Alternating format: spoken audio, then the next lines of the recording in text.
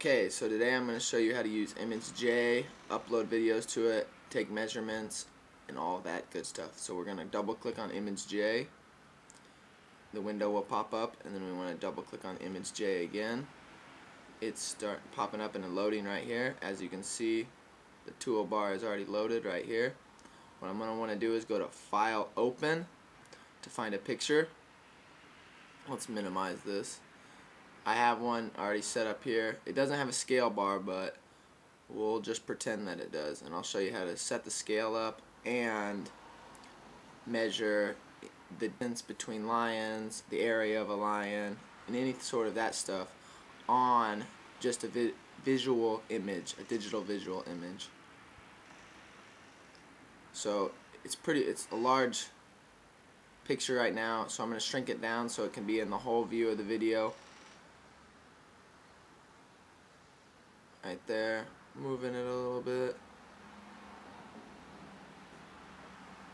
So right now, what I'm going to want to do is I'm going to want to set the scale bar. So what I'm going to do is come up here, click on the line, straight segmented freehand line, just click on that.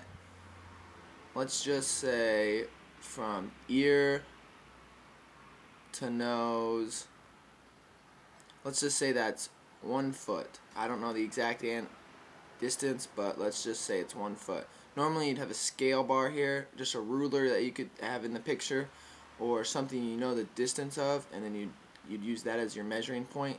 But we're going to go set scale, come over here and known distance, what I say, 1 foot, so we'll just try that.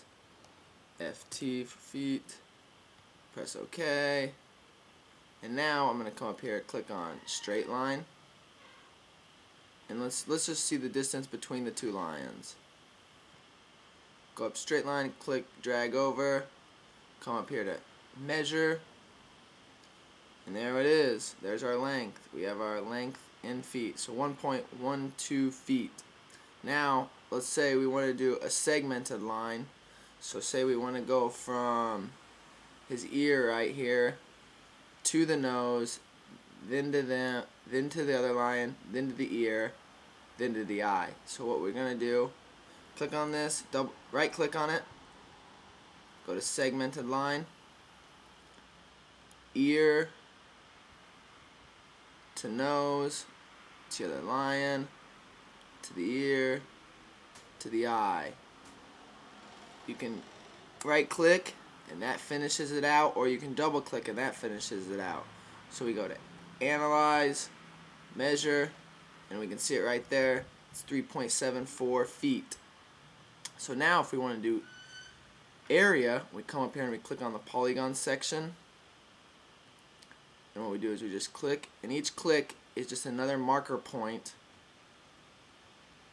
in your area folder. So we're just going to go with the frontal area view of a lion. And you don't have to be precise with your clicks, because after it you can manipulate them, pull them in, pull them out to help you with your finer imaging. And then we're going to come up here to Analyze, Measure, and voila, right there, there's our area, 2.33 feet squared. And that's how you use ImageJ. And you can copy these data points by copying them and then plugging them into Excel, Microsoft Excel. So you have your lengths right there and your area right there. And that's how you use it.